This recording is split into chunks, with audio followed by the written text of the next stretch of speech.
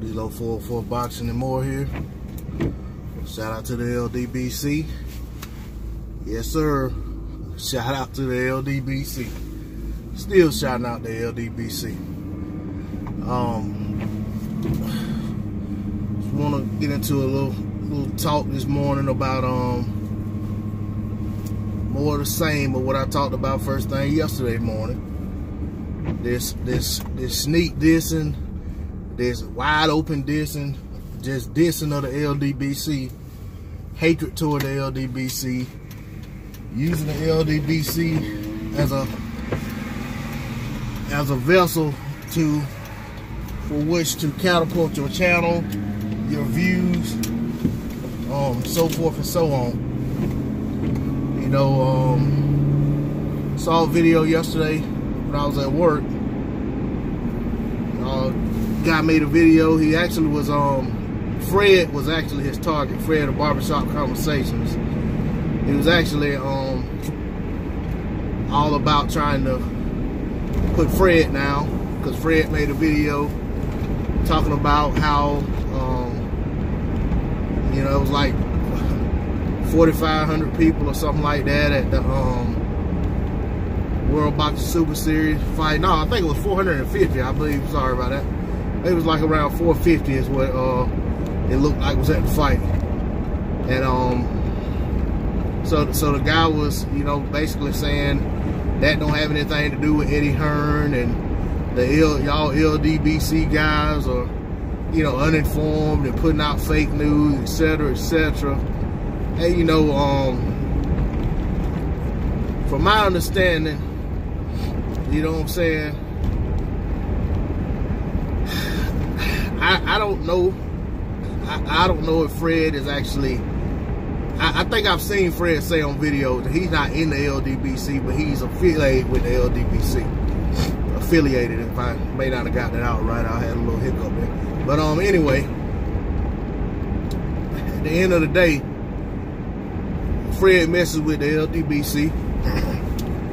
A lot of us mess with Fred. You know what I'm saying? I can, you know, say I go to his channel often and watch his videos and offer support.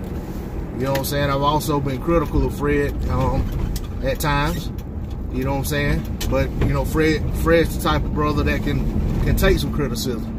You know what I'm saying? Which, I mean, we all should be able to take some criticism. You know, but that's not the point. My point is, you know what I'm saying, he used Fred's video to target the LDBC, and you know, basically, and this guy, he's a big fan of Eddie Hearn. He said that. Nothing wrong with that. You support who you want to support. He supports Eddie Hearn. But by doing so, doesn't mean that he has to take a crap on anyone who doesn't agree with Eddie Hearn, or anyone who puts out a video, you know what I'm saying, talking down on Eddie Hearn. You know, but that's what he chose to do. So, you know, like I said in the video, he was saying Eddie Hearn didn't have anything to do with that World Boxing Super Series card that was a failure. And you know what I'm saying, and it was kind of still up in the air whether or not the card actually had that few of the attendance was actually that low on that card. You know, I mean, looking at the picture that Fred posted on his video. Sorry about the horn, I was going under a tunnel. But that card that Fred, I mean, the picture that Fred actually posted, it looks like very few people at that card. Now, I don't know at what stage of the card that was, if that was before, when everybody was first filing in, or if that was at, you know what I'm saying, prime time, you know, main event. I have no idea. But what I will say is, you know what I'm saying, is that the video is out there. I mean, I think, you know, it was a solid video by Fred. But at the same time, like I said, I would think that Fred would have done his due diligence before he dropped the video. So I'm gonna take it at face value and say that, hey, there's probably some truth to it. You know? But my thing about the whole defending Eddie Hearn when it comes to this card by saying Eddie Hearn, basically try to disassociate Eddie Hearn with it. You know what I'm saying? My thing is this. I'm not going to skate around it and skirt around it. I'm going to come on out and say it. I'm trying to be very polite with the video, but it makes it harder to do it because I'm not being authentic. So let me just go ahead and say what I need to say. Okay? You can't come out defending Eddie Hearn when the World Boxing Super Series card that's put on by DAZN, whether Matchroom is involved in the card or not, you know what I'm saying, has anything to do with it. And this card, by the way, is the card that Regis Prograis was on. But, you know what I'm saying, you can't come out and defend Eddie Hearn and say, oh, Eddie don't have anything to do with that. You know, you guys are stupid. You guys are fools not doing your homework. You know, you're misinformed, putting out fake news. You know, you don't say that, but then Eddie comes out at every turn, want to take full credit for bringing Canelo to the zone. You know what I'm saying? And basically said that he oversees, you know, he basically like he has some power position with the zone as far as anything to do with boxing. You know what I'm saying? I mean, so in that regard, to me, it's one of the things where you got someone in a position where they want to take credit for any success. You know what I'm saying? No matter how insignificant their role was in that success, or how small or minuscule their role was in bringing about that success, and even if the success itself hasn't really brought any fruit yet, because the Canelo situation is what it is. He's signed to DAZN. As of right now, the only card Canelo has lined up is against Rocky Fielding. That doesn't make that. I don't think there's anybody clamoring to go sign up for DAZN for that fight. I have yet to date seen a DAZN card that made it worth my trouble to go sign up, even on an interim basis, even on a, you know what I'm saying, even on a trial basis, you know, on a free trial. So, and I'm still waiting. Them signing Canelo to fight Rocky Fielding didn't change that for me. I mean, and truth be told, me personally, the last Canelo fight that I bought was his fight against Floyd. I mean, that's just me being honest. You know what I'm saying? And I know that you know, some people, you know, may feel some type of way about that and want to question whether or not how big a fan I may be or whatever the case may be. I just ain't seen the value out there. You know what I'm saying? Honestly, when it comes to Triple G and Canelo, that fight for me happened about 6 to 8 months later, maybe a year later than I wanted to see it. I was clamoring for that fight when it first started, when Canelo first moved up and beat Miguel Cotto. And I felt like it took a little too long for him to get his nuts up to go ahead and fight Triple G. But that said, I did watch the fights. You know what I'm saying? I personally just didn't buy the pay-per-view. And you know what I'm saying? It wasn't a matter of not being able to afford it. I just didn't want to buy them. You know what I'm saying? Because I didn't get the fight when I wanted to fight. And you know, I actually, the fight was better than I thought it was gonna be. I'll put it like that. You know what I'm saying? But at the same time, for the build-up of it, it wasn't as good as I wanted it to be.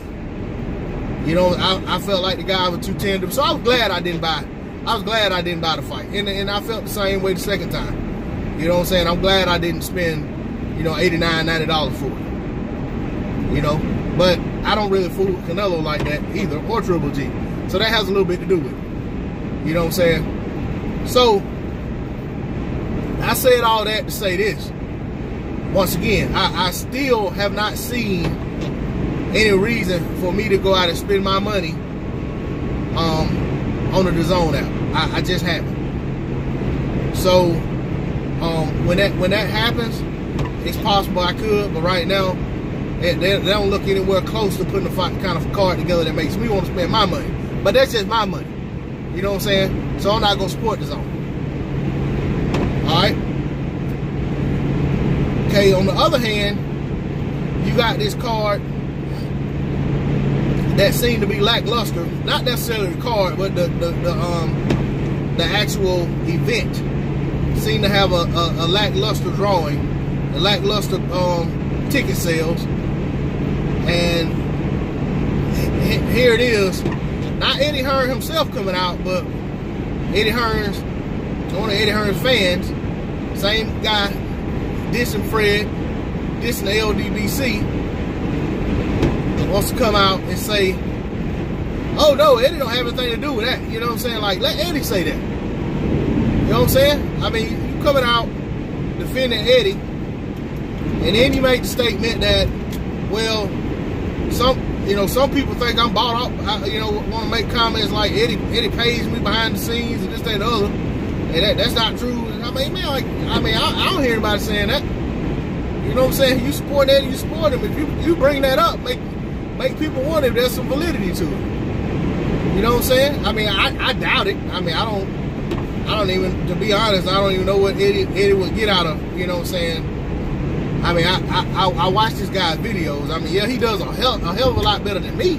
But I mean, I've only been making boxing videos less than 6 months. But on YouTube a lot longer than that. You know what I'm saying? I got some other channel doing some other things. But and this channel's been, I think I've had this channel since 2011, maybe 2010. Had all kind of other videos on it. I took most of them down, but you know what I'm saying? Again, you know, I see the guy's views. I don't see where Eddie would get anything out of paying this guy to do anything. So yeah, he may be telling the truth there that, you know, he doesn't see a penny from Eddie Hearn. He's just been supportive of the guy he's supporting, and there's nothing wrong with that. But like I said, coming out attacking somebody else in defense of someone, and then the reality is that you don't even know, you know, what his association with the event was. You know what I'm saying? You just came to his defense because you didn't like the fact that somebody was talking about Eddie. Well, man, the way Eddie came on the scene, there's gonna be a lot more people talking about him for a lot longer than Fred's, you know, video. I don't know how long the video was. I don't remember if it was 9 minutes, 3 minutes, 20 minutes, or whatever. But regardless, there's gonna be a lot more people come out saying a lot more about Eddie because Eddie came on the scene all wrong. And even before he came on the scene, he was running off at the mouth, saying stuff he shouldn't have had no business saying. He didn't have no business saying. You know what I'm saying? You can't just come in talking sideways, talking in subversive and stuff, putting everybody down, and then think that you know what I'm saying? Think that everybody's gonna just be like, oh yeah, we're glad Eddie's here. You know what I'm saying? I mean, I don't know. I just can't subscribe to it. But you know what I'm saying? The whole thing, the whole point of this video, and I know I done went on about, you know what I'm saying, the whole Eddie Hearn thing, but my thing is this. My position with the whole talking down on the LDBC thing, you know, this guy basically came out and said that 78 Sports TV, he'll never hear a bad word come out, you know, basically never hear him say anything bad about 78. You know what I'm saying? But what I say to that is, hey, if you think it's cool to put down the LDBC as a whole, or put down certain people, you know what I'm saying? Because it wasn't just about Fred. He was talking about the LDBC in general. But then later on tried to slide in there and say, I messed with 78, you know, basically what he's saying. And he kind of talked about blood and, you know what I'm saying, and said, you know, he mentioned a few guys that he knows and all that he really, you know what I'm saying, he follows and he has respect for. But then it's like, basically like, you know, all these other guys, I don't know who they are, I don't know who the fuck they are, whatever. I'm like, man, no, who cares? Half of us on the internet, majority of us on the internet don't know the other people on the internet. And that's cool. But my thing is this, it's no point in you trying to put down the LDBC then big up 78 in the same video. You know what I'm saying? The way I look at that is, you basically got this I better pick my battles wisely mentality. But the thing is, if you're picking a battle with LDBC and at all, you're making a mistake. You know what I'm saying? Because that dog don't hunt. That dog just ain't gonna hunt, buddy. I mean, that's just all there is to it. I mean, and you know what I'm saying? Hey, it's like this. I know personally, my channel ain't nothing compared to your channel. But you know what? I ain't attacking no blind soldiers. That said, just give people some respect or either keep their name out your mouth. I mean, it's that simple. And I ain't talking about you got to call if you're talking about somebody individually or if you're talking about a group that people belong to. I mean, if you ain't got no respect for them, you know what I'm saying? If you ain't got nothing good to say about them, why talk about them? You know what I'm saying? There's no point in repeatedly making videos to diss somebody for the sake of personal gain. That's not what this internet stuff is supposed to be about. You know what I'm saying? We're just on the internet. We're fans on the internet. Some of us are media, or you know what I'm saying. But at the end of the day, this is still just the internet, and no need in trying to act, you know what I'm saying, trying to act like we're gonna get busy or something like that. You know what I'm saying? This is just the internet. You know. Shout out to the LDBC. If you're feeling the content, drop a comment in the comment section. Hit that like button. Please subscribe. Hit that bell icon. I'm out of here. Peace.